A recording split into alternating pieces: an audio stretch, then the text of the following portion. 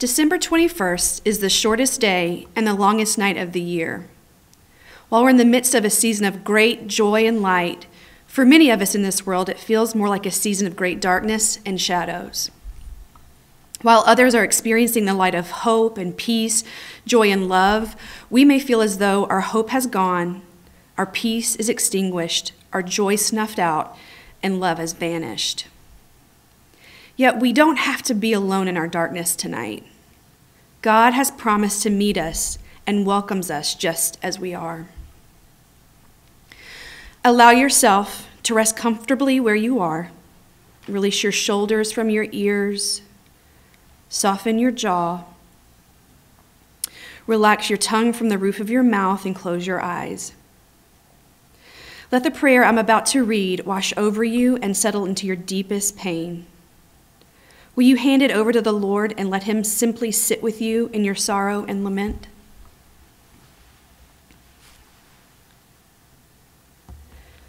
There is so much lost in this world, O Lord, so much that aches and groans and shivers for want of redemption, so much that seems dislocated, upended, desecrated, unhinged, even in our own hearts. Even in our own hearts, we bear the mark of all that is broken. What is best in this world has been bashed and battered and trodden down. What was meant to be the substance has become the brittle shell, haunted by the ghost of a glory so long crumbled that only its rubble is remembered now.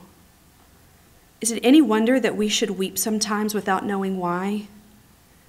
It might be anything, and then again, it might be everything. For we feel this. We, who are your children, feel this empty space where some lost thing should have rested in its perfection. And we pine for those nameless glories. And we pine for all the wasted stories in our world. And we pine for these present wounds. We pine for our children and for their children too, knowing each will have to prove how this universal pain is also personal. We pine for all the children born into these days of desolation, whose regal robes were torn to tatters before they were even swaddled in them. Oh Lord, how can we not weep when waking each day in this vale of tears? How can we not feel those pangs when we, wounded by others, so soon learn how to wound as well, and in the end, we even wound ourselves? We grieve what we cannot heal, and we grieve our half-belief, having made an uneasy peace with disillusion, aligning ourselves with a self-protective lie that would have us kill our best hopes just to keep our disappointment half confined. We feel ourselves wounded by what is wretched and foul and fell, but we are also sometimes wounded by the beauty. For when it whispers of the world that might have been our birthright, now banished, now withdrawn, as unreachable to our wounded hearts as ancient seas receding down some endless dark. We weep, O Lord, for those things, though nameless, are still lost. We weep for the cost of our rebellions, for the mocking and the hollowing of holy things, for the inward curve of our souls, for the evidences of death outworked in every field and tree and blade of grass, crept up in every creature, alert in every longing, infecting all fabrics of life. We weep for the leers our daughters will endure, as if being made in reflection of your beauty were a fault for which they must pay. We weep for our sons, sabotaged by profiteers who seek to warp their dreams before they even come of age. We weep for all the twisted alchemies of our times that would turn what might have been gold into crowns of cheap tin and then toss them into the rubbish bins as if love could ever be a cast-off thing one might simply be done with. We weep for the wretched expressions of all things that were first built of goodness and glory, but are now their own shadow twins. We have wept so often, and we will weep again. And yet, there is somewhere in our hearts a hope still kept. We feel it in this darkness like a tiny flame when we are told, Jesus wept. You wept. So moved by the pain of this crushed creation, you, O Lord, heaved with the grief of it, drinking the anguish like water and sweating it out of your skin like blood. Is it possible that you, in your sadness over Lazarus, in your grieving for Jerusalem, in your sorrow in the garden, is it possible that you have sanctified our weeping too? For the grief of God is no small thing, and the weeping of God is not without effect. The tears of Jesus preceded a resurrection of the dead. O Spirit of God, is it then possible that our tears might also be a kind of intercession? That we, your children, in our groaning with the sadness of creation, could be joining in some burdened work of coming restoration?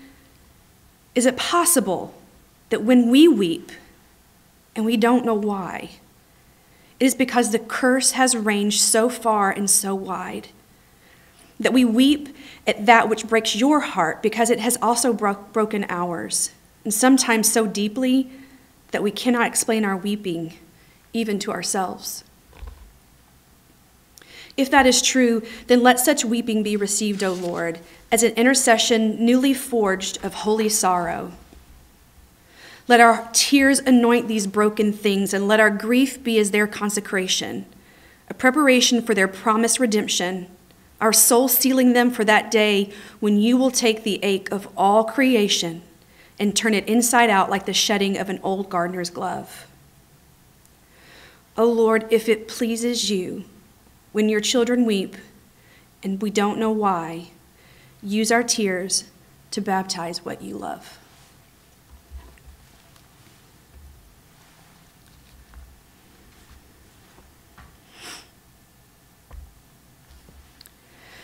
And now I'm going to read some scripture. Cried the psalmist, "My tears have been my food day and night, while people say to me all day long, 'Where is your God?'" And through his tears he said, "Why am I discouraged? Why is my heart so sad? I will put my hope in God, and I will praise him again, my Savior and my God. Now I am deeply discouraged, but I will remember."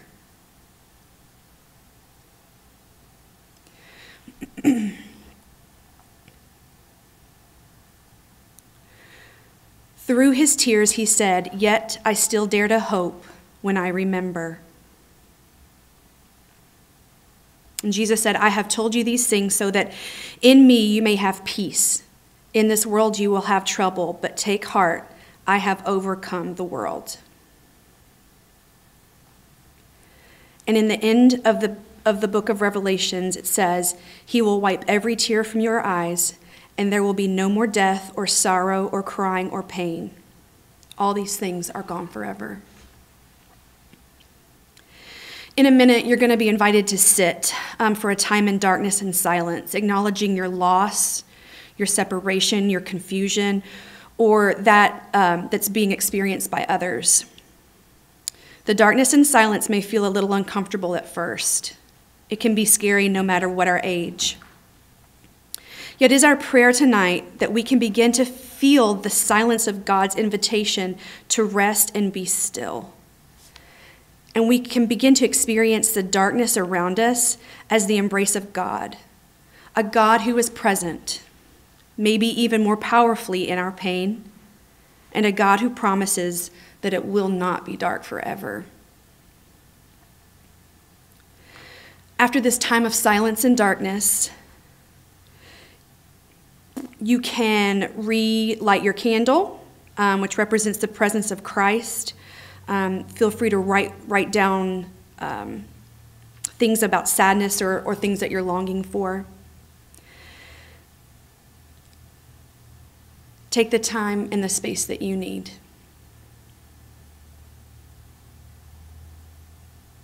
Blow out your candle when you're ready. Embrace the darkness, remembering that God is with you.